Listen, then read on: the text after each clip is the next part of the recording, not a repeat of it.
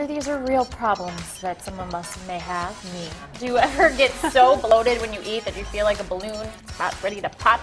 Is that what is happening over here? I don't know. Nicole has an excuse for this belly bloat, right? She's excused from the bloat today. Our registered dietitian, Lisa Gredzelanik, is here with yourtastylife.com to help those of you who aren't pregnant and aren't supposed to look like this, because this is how you feel sometimes. Well, exactly, right? I mean, and I tell you, there's certain foods I eat, and I kind of look like you. Like a food baby, yeah. This is an area I'm very familiar with. I work with a lot of my clients on beating the bloat and getting our tummy flatter and figuring it out. So one thing I want to just mention before we get into it today is I want everyone to realize our digestive systems, everyone has things that work differently for them. So it's not like all digestive systems are the same. Right. There's different imbalances, and you really want to work with someone who knows what the heck they're doing to help you sort through it. Okay. But I brought some things today to talk to our viewers at home that are great places to start to beat the bloat. Okay. So first thing here, what we got in our first section is I need you to stop.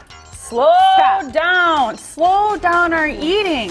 When we eat fast, we take in too much air. And believe it or not, about half the air in our digestive system is swallowed air. Really? How do we swallow air? Scarfing food down. We get more air in. Using straws creates more air in our stomach, as well as chewing gum. I never thought of that. So if we slow down, we put our fork down between each bite when we chew our food, and that's a key point. That is a tip. Chew your food. Because how many of us, 3 bites and it's down? Yeah. So when we put down our hatchet, a chunk of meat that's been chewed 3 times, there's a lot of stress in the digestive system. The enzymes have to work harder. The acid in our stomach has to work harder. It needs to break down that food. It has to break it down. So we want to chew, slow down, get those things in place. Then let's talk about what we eat that could be causing bloat. Now there are certain foods that naturally have some more fibers in them that are harder for us humans to break down. Things like cabbages, broccoli, cauliflower, Brussels sprouts, they just have a type of fiber in them that are even a little bit more difficult to break down. Is that why you fart a lot? Yes, and the reason is, just ask it. It is so true though, because these fibers, they go to the gut, the stomach, the intestines, they get to the intestines, and they ferment. Because the body can't break them down. So you ferment, we get gassy, we get bloated. So for example, if we have not enough fiber, that's a problem, because think of fiber, which these are just all examples of fiber. What that is? What is so that? This is fiber that's in a cup of berries. Really? Okay, so that's the amount of fiber. If I have this fiber, it acts like a sweeper for the intestines, and it gets the stuff out of there. It kind of cleans your pipes. So if you don't have enough fiber, that's an issue.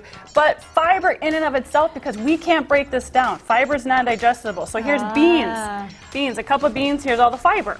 So now my stomach acids and my enzymes got to go break down this fiber. Yeah. So you need it, but there's certain foods, certain vegetables will naturally cause you to be a little bit more bloated because we don't break that fiber down. Certain foods like gluten is another one where, I can get into that, another time, but gluten can be problematic for people. For some people. Cause bloating for some people. Okay. Now moving on, what do we drink? Ooh, carbonation. So we want to say goodbye to the carbonated beverages because all they do is bloat us. That means beer. So carbonated beverages will bloat you. Some people have lactose intolerance. About 50 million Americans, to be exact, have lactose intolerance. So milk will bloat you. You will notice, though, cheese you will do better with, or yogurt. And the reason is the lactose is very minimal in cheese. The bacteria in the cheese eat it up. The bacteria in the yogurt eat it up. So we'll do well with cheese and yogurt if we have lactose intolerance, but not cows, not like the actual milk. Okay?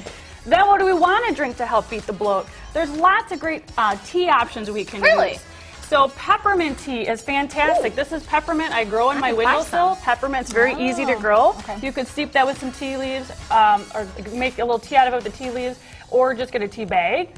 Water is great for flushing again the system out. If water's boring, jazz it up, put something in it.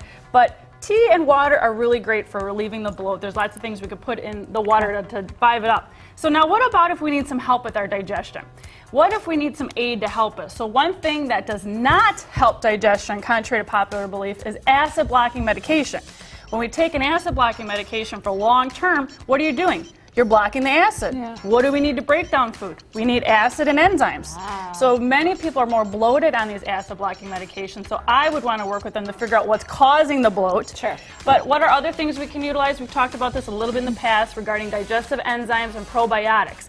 So again, there's the right thing for the right person, the right case, so this isn't a blanket statement. But digestive enzymes can be helpful for many people. What is it? It gives you the enzymes to break down the food. And the probiotics are really healthy to include because a probiotic is the healthy gut bacteria, and we need the right balance of bacteria in our gut so we break down the food the best. Can I ask you, how would you even start? Because I think so many people, when we're trying to figure out what it is that does it for us, can't even... I would start with the habits. But would you like write it down, which every little thing you're eating? I mean, because it's hard to even think of. Right. It's a lot of times it's tied to food, so people notice, like, for example, when I eat broccoli or cauliflower, I know I'm going to get a little bloated from it. That's just normal. Okay. But if I was one of these folks walking around, I'm like, God, I'm bloated all the time. Every time I eat, I would kind of start at step one. What are your eating behaviors? Is there certain food that you're eating that's causing bloat? Is there certain foods or things you're drinking causing bloat? And if you're doing all that, then we may look at doing some optimizing with enzymes and probiotics, things like that. But lots of little things we can do that can definitely help us get the bloat under control. It doesn't have to be something you're living in with misery every day. There's things we can do, for sure. Good. Except for this. I can't fix that. 20 days, Lisa. That's Jason's deal. That's his problem. I know it sounds like I did. In a month, that'll be his problem, right? Right. A little one running around. All right. Thanks, Lisa. You're welcome, ladies. We'll head to break.